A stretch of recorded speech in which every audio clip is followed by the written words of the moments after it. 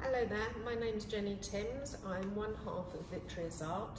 The other half is Mike Caddy, who is currently on the other side of the camera. We're just going to talk about the piece of glass art that's on the wall behind me. It's called Folium, and I created this in the Tiffany method, otherwise known as a copper foil method of stained glass. This piece is made by cutting the glass to the shapes that we need, then wrapping each piece in copper foil and pinning the whole thing together like a big jigsaw puzzle and soldering it. Mike's going to do a little show and tell in a moment to show you how we cut glass, but we're very much a team here at Vitreus Art, and we just wanted to show you something that we had made and a little bit about how we made it. Thank you.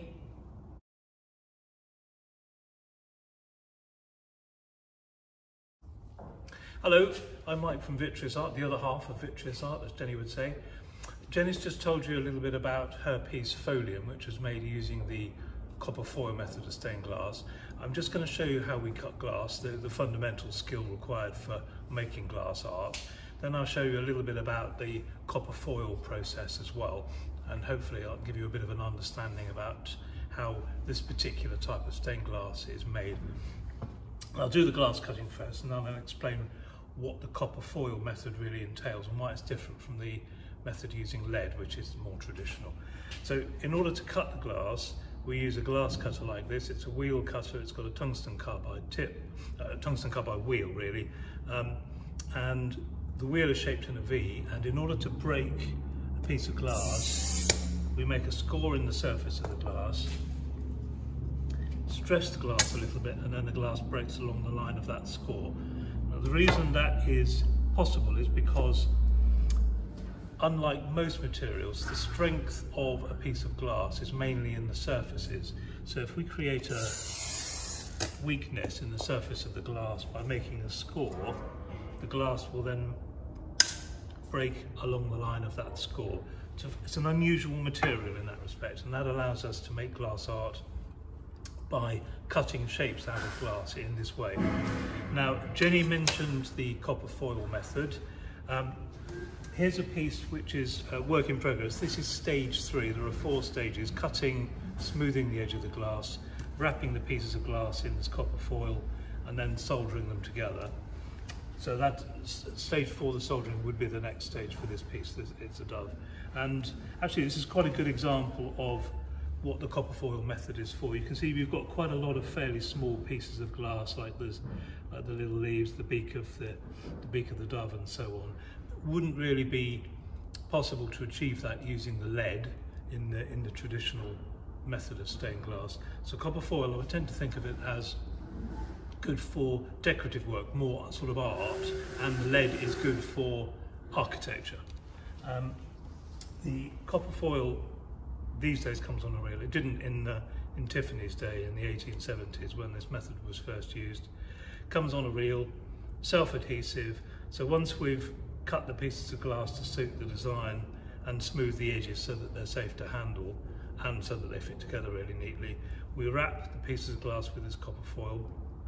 That then allows us to solder the piece together in the fashion that you saw Jenny showing you, where all of the silver lines on the piece are actually solder. I'll just show you an example of the design. This is a piece we've made a few variants of, as you can tell by the various coffee cup stains. And there aren't any colours on here. It's entirely likely that a stained glass artist will make more than one piece of a design, because creating the design takes time. And each time one makes a design, it's quite likely that you'd use different types of glass, different colours of glass in different places. So actually the design, this one, I think has probably been made 3 times, judging by the number of marks in each of the sections. But each one of these sections would be an individual piece of coloured glass, which would then be wrapped in copper foil and soldered together to make the whole. This piece, like the one that Jenny showed you, would also have been mounted on a board. Folium, the piece that Jenny was showing you, is mounted on 2 boards because it's quite big. It would be quite difficult to transport in one section, so we built it in 2 sections so that when the time comes for a customer to take it home, it won't be too much of a transport challenge.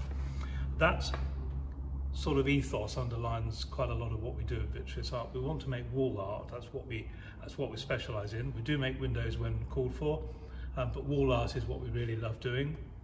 But we always think about what will happen when the customer takes that to put in their own home. How will they put it on the wall? Where would they put it?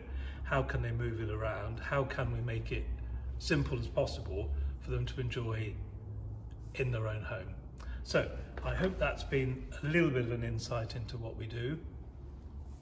Thanks for watching, and if you'd like to know more about what we do, our gallery is based at the Bell Plantation just outside Towcester, or you can find us online at www.vitreus-art.co.uk.